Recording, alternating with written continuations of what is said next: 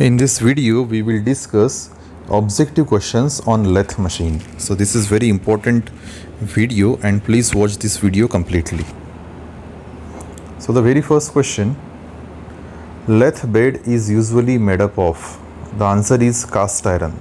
So the lathe bed is usually made up of cast iron. So here you can see the lathe machine and this portion is known as lathe bed and it is made up of cast iron. Next question, lathe centers are provided with the following standard taper. The answer is Morse taper. So these are the lathe centers. These are nothing but the lathe centers and they are provided with the taper that is known as Morse taper. Next question, which of the following lathe operations required that the cutting edge of the tool bit be placed exactly on the work center line? The answer is facing. Okay. Here you can see the facing operation and this is the face of the workpiece and this is the tool tip. Now the tool tip is placed exactly on the work center line. This is the work center line and the tool tip is placed on the work center line and hence the answer is facing. Next question, which of the following operation performed on a lathe machine? The answer is metal removing. Okay. So here you can see the metal is removed with the help of single point cutting tool. So the metal removing is performed on a lathe machine. Next question, which part of the lathe machine is called as live center? The answer is headstock. So this is the headstock. This is known as headstock and this is known as live center. Okay, so the headstock is also called as live center, whereas the tailstock is called as dead center. So this is the live center of the lathe machine and this one is the dead center of a lathe machine. Which part of the lathe machine is called as dead center? So as we already discussed, the tailstock, this portion which I am showing with the help of this cursor, this is known as dead center. Next question, which of the following operation is called as internal turning operation? The answer is boring. Okay, so here you can see the boring operation. Now the boring is nothing but the operation in which we increase the diameter of already drilled hole, that is known as boring. So that is also called as internal turning. Next question, the chuck is used to? The answer is it is used to hold the workpiece. So here you can see the 4-jaw chuck and this chuck is used to hold the workpiece. Next question, the depth of the cut for a cylindrical job piece is? The answer is D1 minus D2 divided by 2, where D1 is outer diameter and D2 is inside diameter. So D1 minus D2 divided by 2. Next question, by turning operation we can? The answer is we can reduce the diameter. So by turning operation we can reduce the diameter. So here you can see the step turning operation. So with the turning operation we can reduce the diameter of the job. Next question, by facing operation we can? The answer is we can reduce the length. So by facing operation we can reduce the length of this job. Next question, which machine tool is known as mother of the machine tool? The answer is lathe. So lathe machine tool is known as mother of the machine tool. Next question, lathe is primarily used for producing? The answer is none of the mentioned. So it is not used to produce flat, curve, taper surfaces. It is basically used to produce the cylindrical jobs. Next question, what is necessary condition for turning? The answer is cutting tool should be harder than the material of the workpiece. So this is the basic condition for the turning, that is your cutting tool should be harder than the workpiece material. Next question, traversing of a tool parallel to the axis of the job is termed as? The answer is longitudinal feed. So here you can see the two type of feed. So when your cutting tool travel along this direction, that is parallel to the axis of the lathe machine or parallel to the axis of the workpiece, it is known as longitudinal feed. And when it traverses perpendicular to the workpiece axis, that is known as cross feed. Next question, Which type of feed is needed in facing operation? The answer is cross feed. So in case of facing operation we need a cross feed, whereas in turning operation we need longitudinal feed. Next question. The following part of the lathe serves as a housing for driving pulley and back gear. The answer is headstock. So the headstock consists of all the driving mechanism. So this is the headstock and all driving mechanism is included in the headstock. Next question. The following is used for holding bored part for machining their outside surface on the lathe. The answer is mandrel. So the bored part, the part which is having hole, that is held with the help of mandrel, and these are nothing but different mandrels. Next question. The following is used to turn very long job between the center on a lathe. The answer is steady rest. So this is known as steady rest. Now here the length of the job is very large, or we have a long job. Okay, so it may be buckle.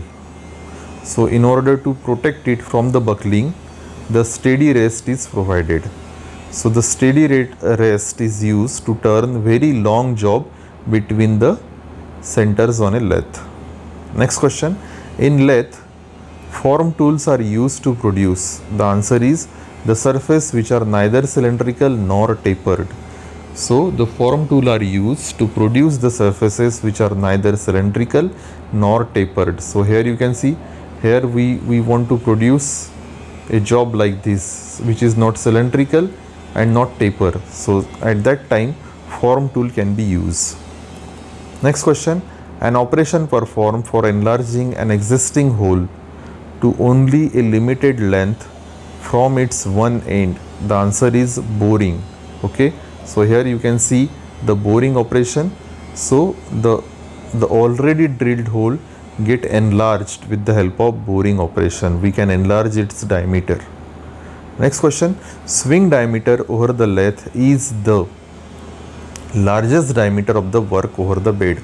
So here you can see the swing diameter. Okay, now swing over carriage.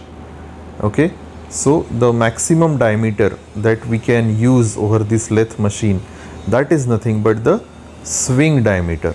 Okay, so that is one of the specification of the lathe. So here you can see the distance between the center, that means this much length job we can turn over this lathe machine, this much diameter job we can turn over this lathe machine. Next question. Blank space is a shape in which the diameter of the both end of the bar are different. That is known as taper. Okay, so this is the taper job. Here the diameter is different at this end and here the diameter is different. Okay, so this is the larger diameter, this is the smaller diameter, and this job is known as, or this shape is known as taper shape. So taper is a shape in which the diameter of both ends of the bar are different. Next question. Crater wear occurs only on the answer is on the face of the cutting tool at a short distance from the cutting edge only. So the crater occur on the face of the cutting tool. Next question. The process of beveling sharp ends of the workpiece is called as. The answer is chamfering. Okay, so the process of beveling sharp ends of the workpiece is called as chamfering. Next question. What is the function of the cone pulley drive in a lathe machine? The answer is change the spindle speed. So here you can see the cone pulley. These are nothing but the cone pulley, and with this cone pulley we can change the spindle speed. So we have a motor over here, and that motor is connected with a belt. Okay, here you can see the belt, and we can change the RPM of this spindle with the help of this cone pulley. Next question. Which process squeezes the metals into the picks and troughs with plastic deformation? The answer is knurling. Okay, so here you can see the knurling operation. Okay, so whenever we want to produce some pattern over the workpiece, we can use the knurl tools. So these are the knurling tools, and with this knurling tool we can carry out the operation, that is knurling operation. So in knurling operation, the metal gets squeezed into the picks and troughs with the plastic deformation. Next question, three-jaw chuck is also known as, the answer is universal or self-centering chuck. Three-jaw chuck is also known as universal or self-centering chuck. So these are nothing but the jaws of the chuck. Next question, which of the following chuck is also known as dog chuck? So the four-jaw chuck is also known as dog chuck. So here you can see the number of jaws are 4, and four-jaw chuck is also known as dog chuck.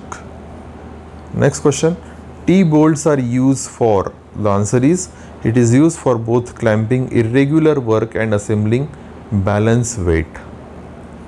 Next question, which type of diameter does three-jaw chuck hold? The answer is internal as well as external diameter. Okay, so with the help of this chuck we can hold internal diameter as well as external diameter.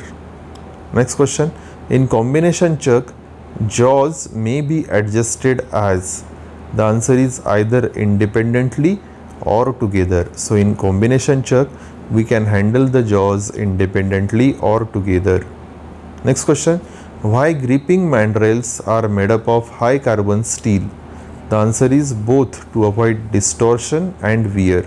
So the gripping mandrels are made up of high carbon steel to avoid the distortion and wear. Next question, which of the following mandrels are most commonly used? The answer is plain mandrels. Plain mandrels are most commonly used in the lathe machine. So these are the plain mandrels. Next question, which of the following represents the formula for cutting speed? The answer is cutting speed equal to pi dn, where d is diameter and n is the RPM. Next question, blank space is the distance of the tool advances for each revolution of the work. The answer is feed. So feed is the distance the tool advances for each revolution of the work. So here also you can see, so in one revolution how much this tool travel, that is known as the feed. Next question, which of the following is the unit of feed? The answer is mm per revolution. So mm per revolution is the unit for the feed. Next question, the depth of the cut is the blank space distance measured from the machine surface to the surface of the workpiece which is uncut. The answer is perpendicular. Okay, so the depth of cut is the perpendicular distance measured from the machine surface to the surface of the workpiece. Okay, so we can define the depth of cut as the perpendicular distance from the machine surface to the surface of the workpiece. Next question, which of the following represents the formula for metal removal rate? The answer is A into B into C divided by D. A is cutting speed, B is depth of cut, C is feed and D is revolution. So the formula for calculating the metal removal rate is cutting speed into depth of cut into feed divided by revolution. Next question, which of the following represents the formula for machining time? The answer is L divided by S into N. Okay, where L is length of the job, S is feed of the job per revolution and N is the RPM. So the formula for calculating machining time, that is equal to length of the job divided by feed into RPM. Next question, in compound slide method which of the following is swiveled? The answer is top slide. Okay, so in case of compound slide method, top slide is swiveled. Next question, in compound rest method the amount of taper for setting the angle is calculated from this formula, that is tan of the angle of taper equal to capital D minus D divided by twice L, where D is the largest diameter, small d is the smallest diameter and L is the length of the job. So tan of the angle of taper is equal to D minus D divided by twice L. Next question, in thread cutting which type of the feed motion is possible? The answer is either engaging or disengaging.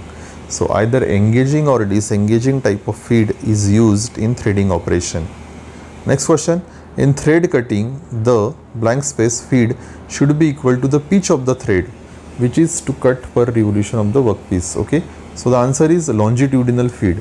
So in thread cutting, the longitudinal feed should be equal to the pitch of the thread. Next question, the chasing dial is mounted on the right end of the answer is apron. So the chasing dial is mounted on the right end of the apron. So here you can see the chasing dial. It is mounted on right end of the apron. Next question, high compressive strength with negative rake. This is applicable to, the answer is carbide. Okay, so high compressive strength and negative rake angle is provided on the carbide tools. Next question, which of the following tool material has excessive wear? The answer is carbon steel and high speed steel both.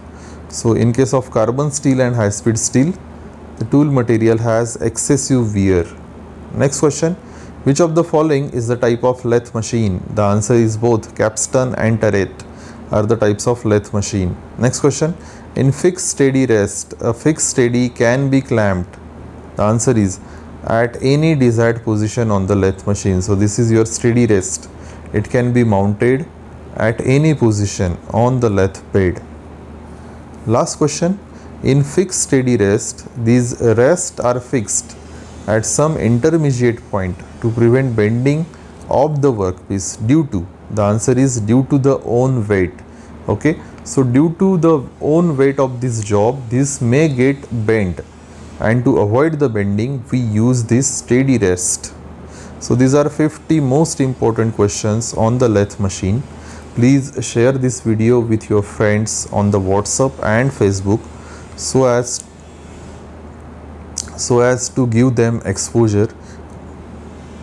Thank you so much for watching this video. Thank you.